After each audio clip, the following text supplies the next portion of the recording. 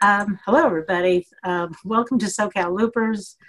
This is our first like, big, broad event, and I guess we're welcoming people in Southern California, in the US, in Canada, places in Europe, and I think we're even broadcasting to Israel. I know we are. So this is quite an event, and the bottom line in this is just purely educational. Um, some of us learn better by seeing and hearing than reading documents, um, and it's always helpful just to hear and learn again. So welcome to the meeting on loop basics. And so I'll give you the disclaimer up front. You all understand that the loop and the DIY loop is a highly experimental and is not approved for therapy, and you take full responsibility for building and running your own system, and you do so at your own risk. There, we've said it. So Apple Health, well, we've talked about Apple Health before. It's in there. Hopefully you guys know what it can be used for. It's actually where Loop's database is, where all the information about carbs and insulin given and everything is stored. So if you were to enter things yourself into there, it would affect what Loop thinks is happening. Okay. So in Apple Health, you have two things that you care about. If you guys would open Apple Health and go to the browse section, if you don't have it already, I would go into your search and I would find two things. You'd find blood glucose and insulin delivery. So both of those. And when you go into each one, so we're going to insulin delivery here, you go down to the bottom and you should see add to favorites. It's already added to mine. You see the star there. You can add to favorite. What that will do now is if I go back to the summary, little heart on the bottom left, you can see that my favorites are up at the top. Blood glucose and insulin delivery. Those are two useful ones. So once you have those there, so you can access them easily, we'll talk about blood glucose first. So blood glucose, if you come in here, so you go into blood glucose, you drop down to the bottom. I really don't like the way this is laid out in the new health, but you can say show all data, the bottom section there. And you guys should see all of your recent CGM values, the Loop's writing to health. So those are Tessa's latest ones you can see there. And if you go back far enough, I think 3 hours or so.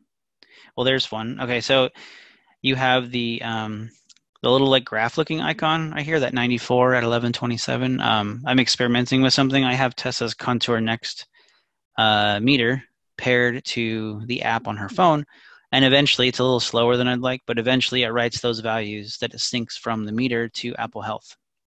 Not fast enough that I'd like it. It takes a couple minutes, unfortunately. So I've manually entered these ones that have hearts next to them. I've put those in myself. And then you go back 3 hours and you start to see the Dexcom logo ones. So Dexcom will write health blood glucose values that are 3 hours old into Apple Health. So it'll overwrite the Loop ones, and Loop does all these other ones.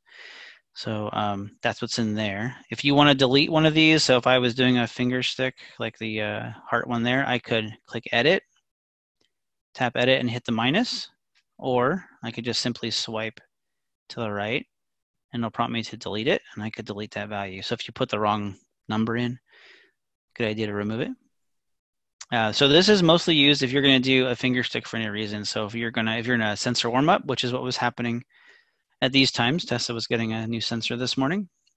So you could enter values in here, and then Loop will see those values as if they were coming from your Dexcom, and it will make predictions and take action for a good 15 minutes or so, turning off or on basal, bolusing, whatever.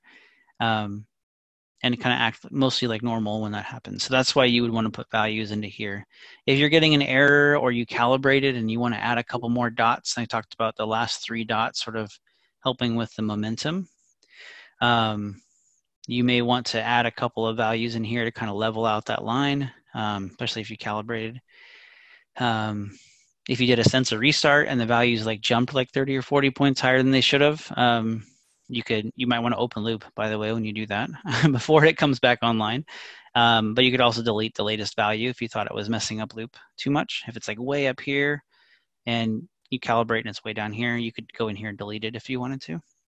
Be very careful about deleting things, though. This is the information that Loop uses to make all its decisions. It's storing everything here.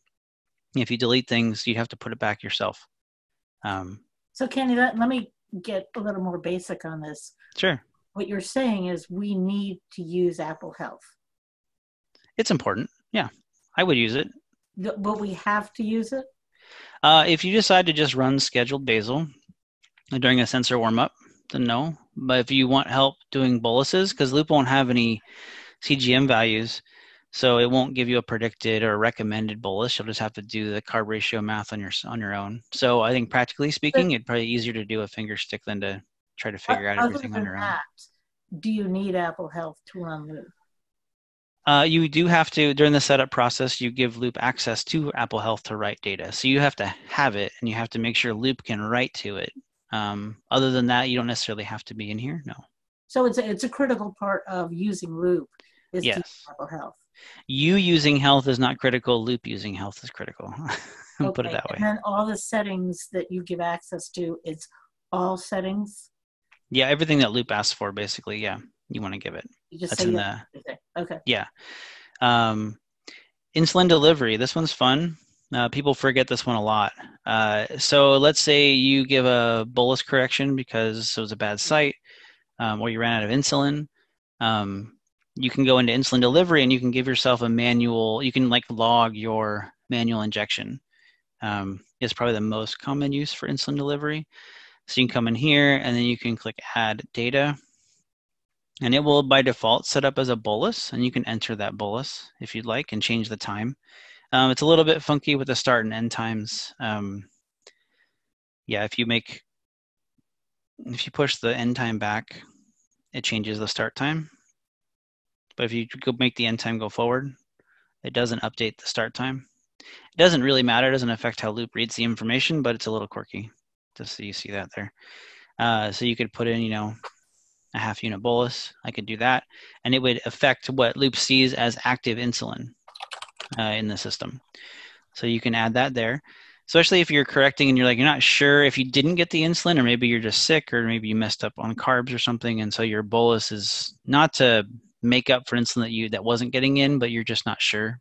So it's safer to enter it in here.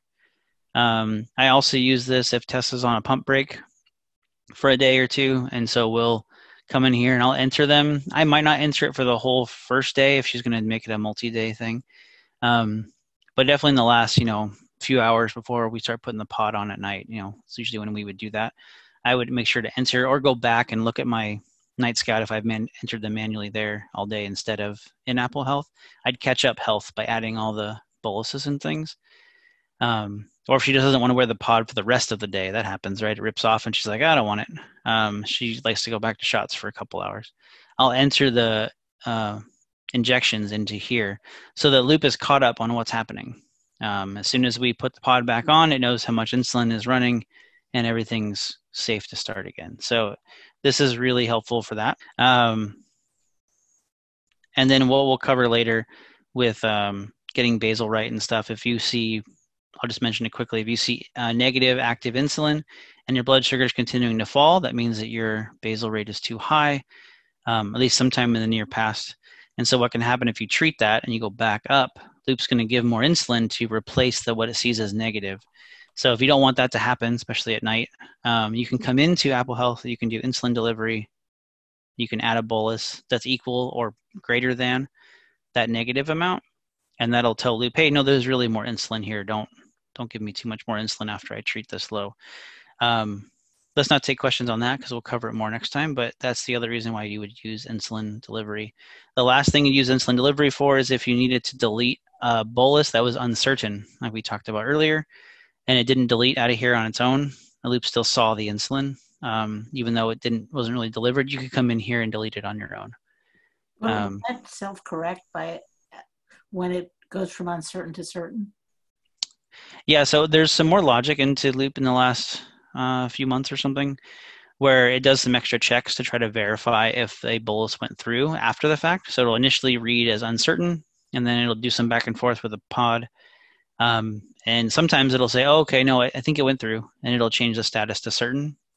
Sometimes it'll stay uncertain, and sometimes it will kind of say, oh yeah, it probably didn't go through, and it will actually delete the entry for you. So you might go in and look at this pump event, see an uncertain bolus, and within another 30 seconds to a minute, find out that it's not there. And that's because the loop was able to confirm that, in fact, the bolus didn't go through, probably because there was another bolus already running or something along those lines. And so then it deletes the entry, so it doesn't count against you in that sense. Thank you, everybody. Please stay healthy, stay home, stay 6 feet apart, wash your hands. Thank you, everybody.